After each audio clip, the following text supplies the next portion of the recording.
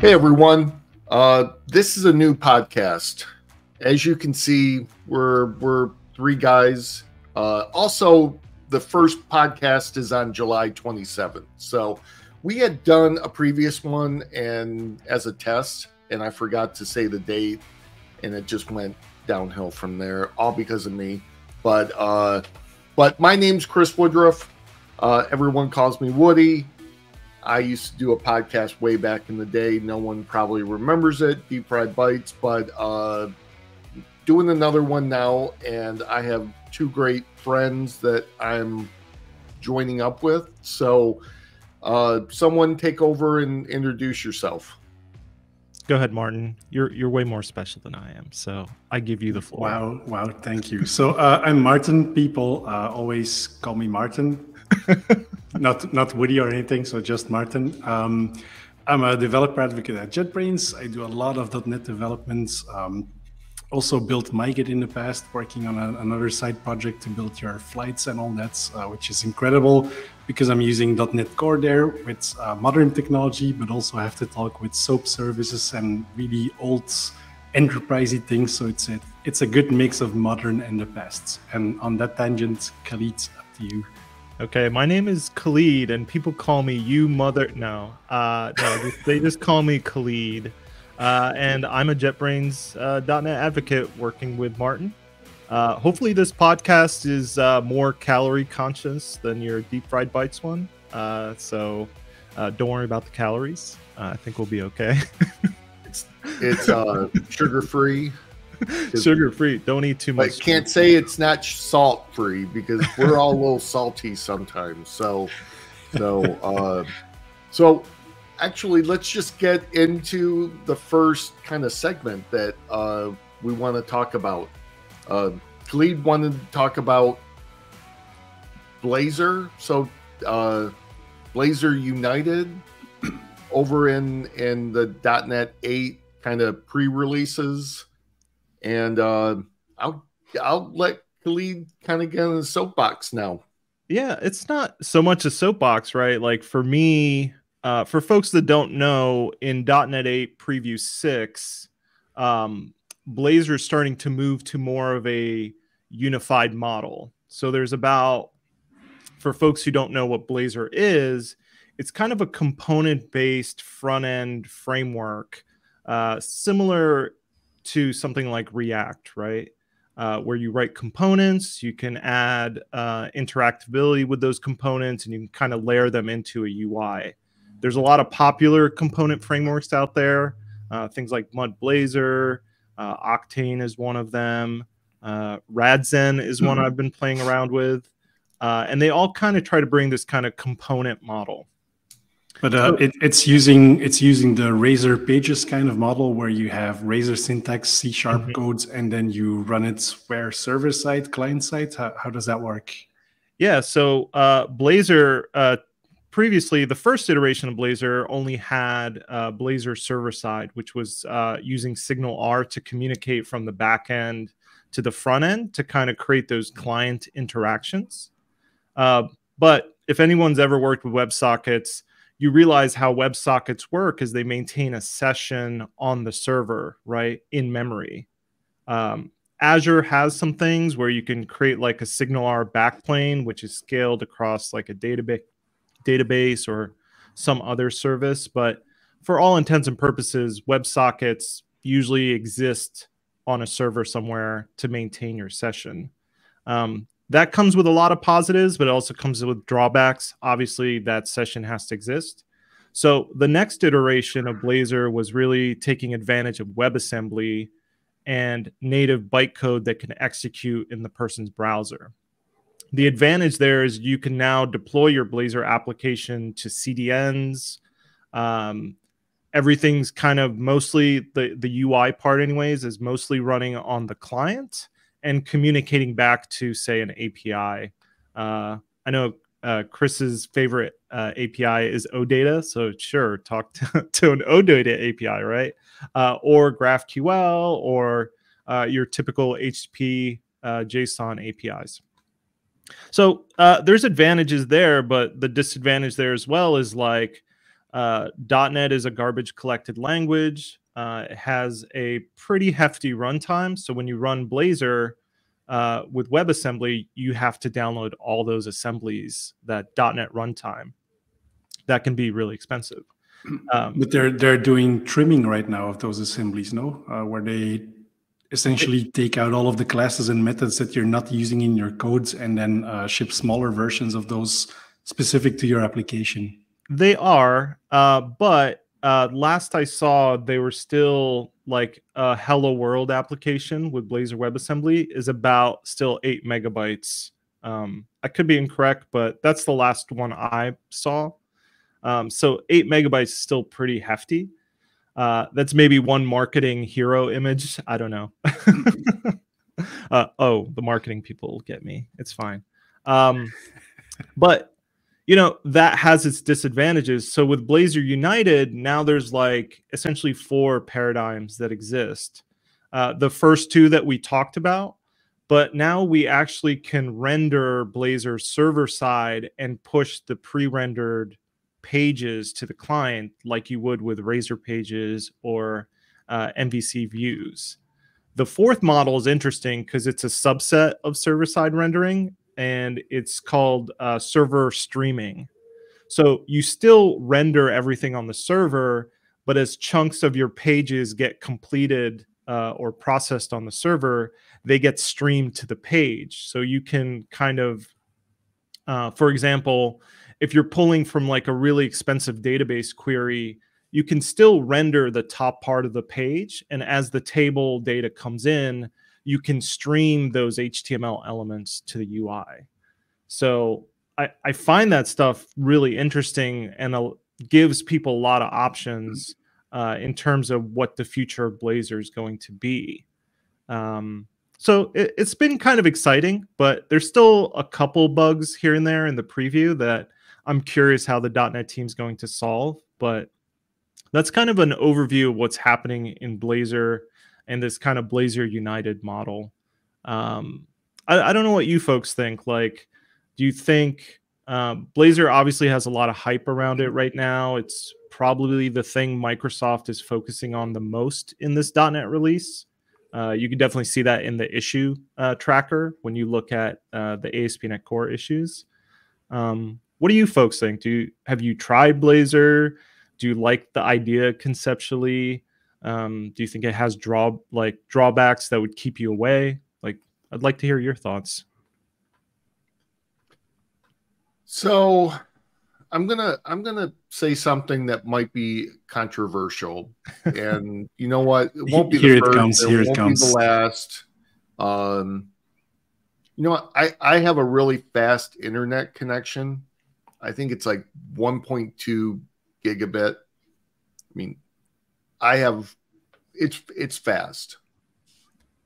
So my question is, at this point where I'll say a majority of people have fast internet connections, and on mobile they're getting fast also with 5G and 5G enhanced and the all the new technology coming out with networking.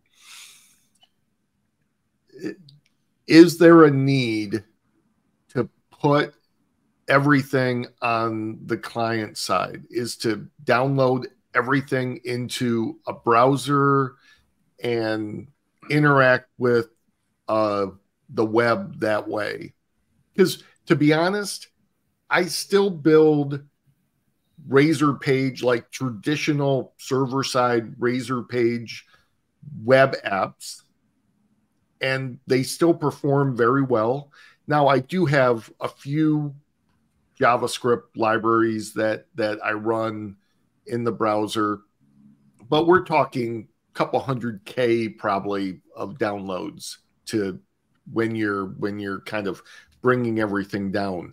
So my question is, not that Blazor's bad or anything. I'm just asking a question. Do we need all this stuff in the client at this stage? Is it for people to have a good developer experience because they want to try something new, or should we at least acknowledge that what we were doing maybe 20 years ago isn't actually that bad? Sorry, I'm only 20 years old, so I don't remember 20 years ago. I think the idea is we should be going back to classic ASP. VB script. Classic ASP, yeah. I never actually did that. So, but no, I'm just really asking because, you know what, as developers, we always love hype and we love the cool new thing, like the shiny penny. But the shiny penny always comes with the rusty washers with it. So is Blazor does Blazor bring along the downside of client side development?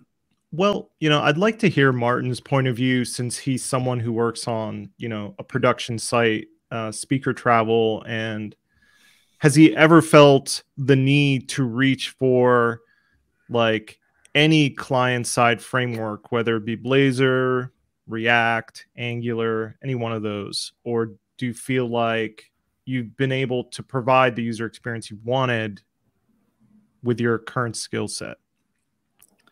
So the website itself, I think the first line of code was written over 4 years ago, just before COVID, because I thought, hey, let's build a website where people can book flights just before everything locks down. That was the perfect idea, right? So I started building that using, I think my initial code was actually using Vue, fully client-side framework, where the idea was to do just APIs, have a really rich client-side application, talk to it, and work with that. The reason for that was, I think the reason why a lot of development teams sometimes also pick new technologies, it was because I was interested in how does this client-side stuff work? I want to write a client-side application. Mm-hmm. I didn't really have a need for that, for everything to be on the client. I also didn't have a particular reason for everything to be server-side rendered. So that didn't really matter in the end. It was really just personal interests. Let's give this a try. I think a month in, after I built the authentication story and the token exchanges and everything you need for good client-side practices where you do authentication, I was like, this is not how I want to proceed, because this is taking so much time. I'm going to reuse my classical skill set, which is MVC, Razor pages, and all that. So I essentially removed everything, started all over. I think I just reused the HTML and the styles, and started working with MVC and Razor pages and a little bit of jQuery or raw JavaScript in the end. And that works really well. Fast forward those 4 years until 2 or 3 weeks ago, I actually had a need for client sites. So if you're building a search engine for flights, you at some point have over 5,000 flights coming back from the underlying search engine, and you want people to be able to filter and slice and dice and find whatever they really want to be using. And I was thinking, okay, up to that point, I've also been doing that using jQuery. So it would actually bring down, at that point, still 2,000 results in HTML with different CSS classes. And then I would use jQuery to essentially toggle visibility of certain classes based on what you were filtering. Worked really well with 2,000 elements on a page, didn't really work well and fluent enough with 5,000 elements. So you start thinking of, well, how can I solve this? And the first idea was, okay, let's go full client side and use a window or list virtualization, where essentially what you would do is you build the entire list in memory as JSON, for example, and you only render the visible part and maybe a couple of rows before and after that, so you can still smoothly scroll around and have that working. So I was thinking, okay, this is a perfect case for client side there. And I started building that, and I ran into a couple of things where I was thinking, okay, this is, all of a sudden I'm taking logic that I already have on the server side as well, and I'm taking this to the client side. Is that the right thing? And then I thought back, because Khalid is a really big fan of the HTMX library, which is essentially a small piece of JavaScript that you add into your page, and that adds a number of AJAX calls essentially whenever you want to do something interactive. So what you can do, for example, is set on a hyperlink, you can make that an HTMX boost. And what it will do is, instead of having the actual navigation happen in your browser, it will do the navigation in JavaScript in the backend and just replace the page, maybe insert a nice animation. It looks really cool, but the nice thing there is that if that fails, if there's no JavaScript or the AJAX call fails for whatever reason, it's still a hyperlink, and that also will still work. So it's just gradually making the experience a little bit more client-side-like. So I started looking into that and essentially ended up rewriting the entire search engine using HTMX, where I could reuse all of my server-side skills, but also have this HTMX library make use of whatever the library offers there to make it feel a little bit more rich and interactive, even though the actual rendering is happening on the server right now. So I think Blazor is trying to offer that experience as well with components and all that, where you can build your application. You don't really have to think about where it all runs in the case of Blazor United. But still, it's a model, and I think it makes sense to look at whatever your team is building, but also at where your clients are located in terms of what you should be building, where the rendering should happen, and all that. Yeah, exactly. I mean, and I hate to say this cliche, but we all say it depends. And really, like, how do you develop an app? It depends. It depends on your requirements and what your users' experience is. If they're on dial-up, which I don't think anyone's on dial-up anymore, but I'm just saying, if they're on a slow internet connection, like I have a sister-in-law, I think she gets 50 megabit internet connection, which is for almost anything is a horrible, makes for a horrible experience, to the point where her daughter, my niece, couldn't take a college exam online because the internet connection wasn't fast enough. She's trying to take a summer class and she couldn't. So they actually had to come up here. They live down in Fort Wayne, Indiana. They had to come up here to Grand Rapids, where I live, so she could take the test. And so like those developers who developed that testing application, that web app, like never thought of people with slow internet connections. Well, because I mean, we all have big pipes, and we all have these very fast computers, but we don't realize that some people are still on second, third, fourth generation Intel processors, and they don't have what we have. So we have to really think about that. Yeah. I mean, it's true. I do think also there's an aspect, and I think I heard it a little bit in Martin's story about wanting to use Vue and being interested about it. It's like, as developers, we're spending a lot of time, a lot of resources building solutions, right? So we're always kind of seeking potentially the right answer, and the right answer in quotes, right? In air quotes. Sadly, there is no right answer, right? Like, technology is so good that literally anything you pick these days will probably end up with something that's workable and passable, right? Heck, you could probably run an entire business off Excel or some, Notion is really popular these days.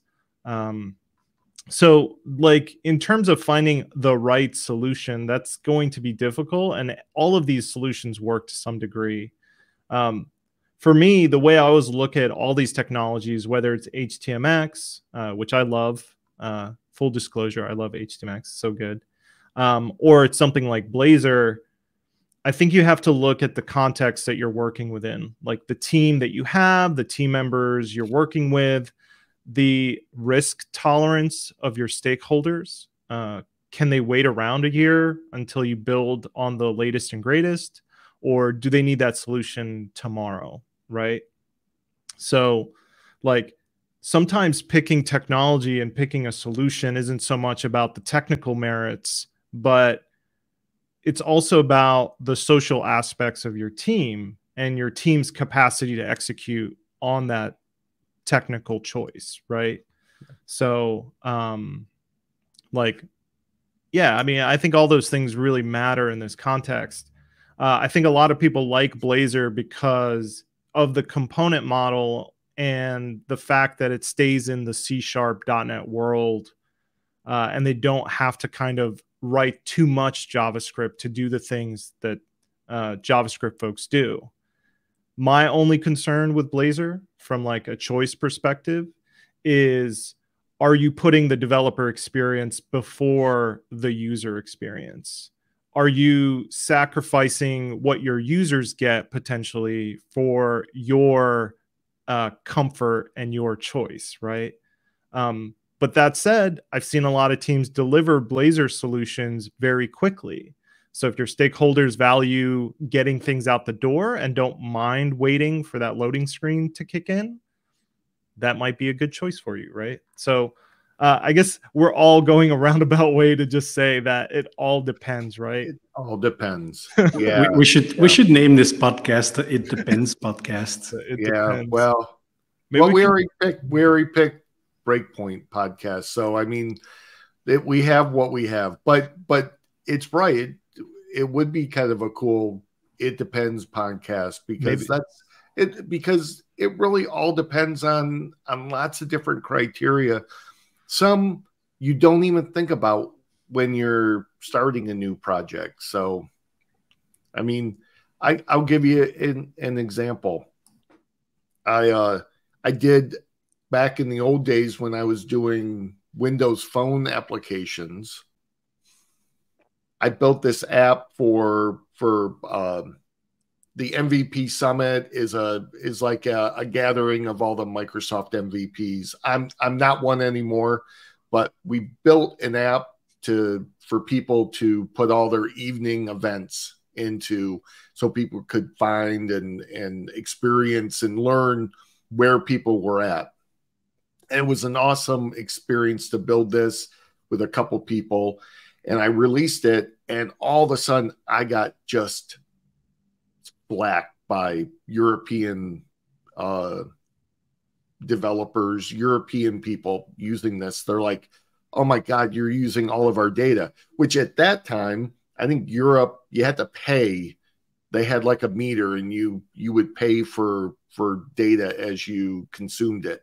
Martin can tell me if I'm right or if I'm wrong, but what I was basically doing is grabbing that list over and over again, not realizing that in America we had like unlimited data, but in other places we didn't. So I just throw that out there to make people think about kind of how they're doing things, and because you may not know some little edge case that you're causing someone a problem, a user a problem, not a developer. And developers should have the hardest time, and the users should have the easiest time. It's like a seesaw. Like as we were kids, seesaws, one person's up and one person's down. It should be, if the user experience can be as high as possible, which means that the developer experience has to be relatively low and hard.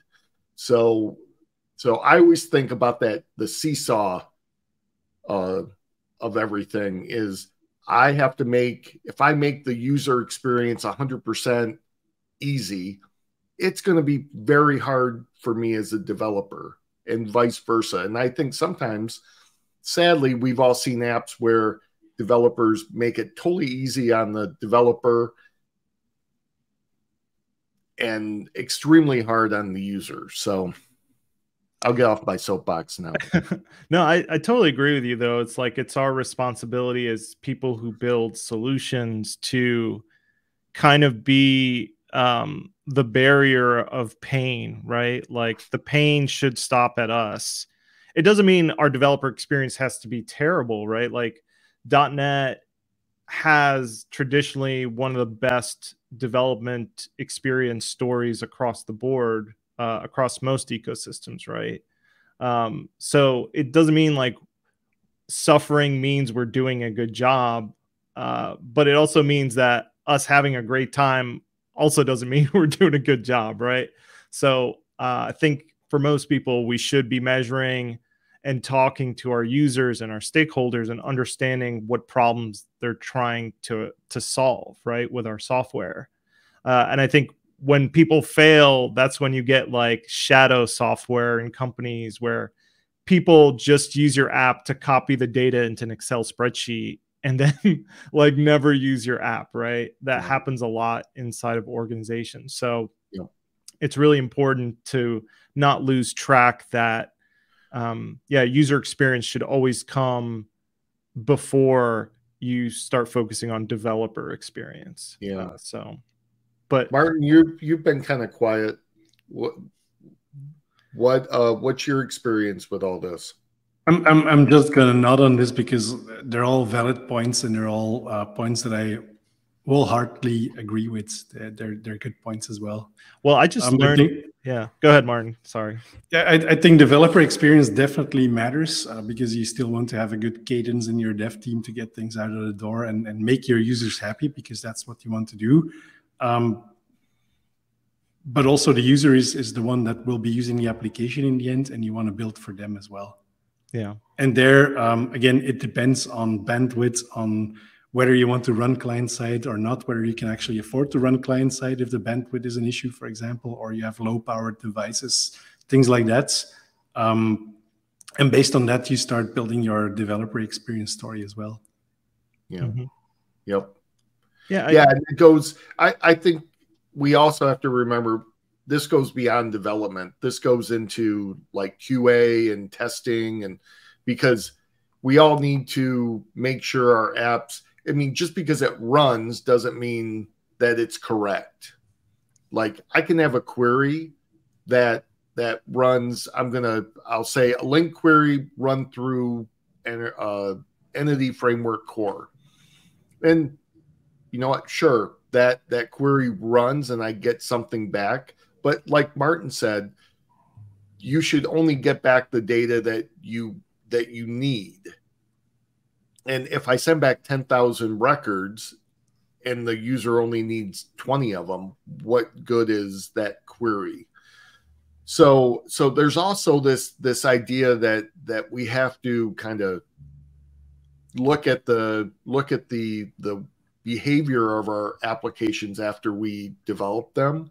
And I always go back, I'm not going to be a shill for JetBrains, but all the tools like .trace and .memory, I mean, we have to remember to use all those tools also to make sure that our application is within a good kind of boundary, that we're not causing side effects for our users, or for the people that support our app too. I mean, or for the company. I mean, no one wants to overpay for resources. So I just thought of that too. I mean, there's another area that you have to be concerned with, because if you're building web apps and they're sitting on Azure and they're costing $20,000 a month in Azure costs, that's not good if they could be $2,000.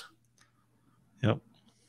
Well, yeah, I mean, I guess this is all really interesting conversation. And, you know, I guess we're getting close to the end of the podcast here, at least for this episode. I think for me, I've learned a couple things. Martin's not from Arkansas. He's actually European, which is really surprising. He keeps telling me he's from Arkansas, but I don't know. Maybe I shouldn't believe him. But, you know, there's a lot of new technology out there. There's a lot of hype. There's good things about them, but I think folks also need to look at it from, you know, maybe like a conservative perspective about, you know, is it right for them? You know, we talked about Blazor United. We also talked about HTMX. I think both of those technologies have their strong points. Both of them have kind of their drawbacks. I would urge people to look at both of those things. You know, the thing that underpins them all is ASP.NET Core, which I think is kind of a great web stack all in all.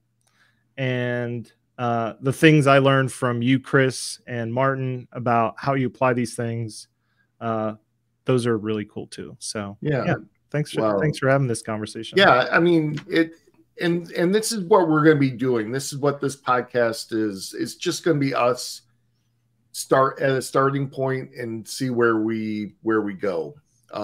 So we want ideas. We kind of want feedback. If you agree with us, great.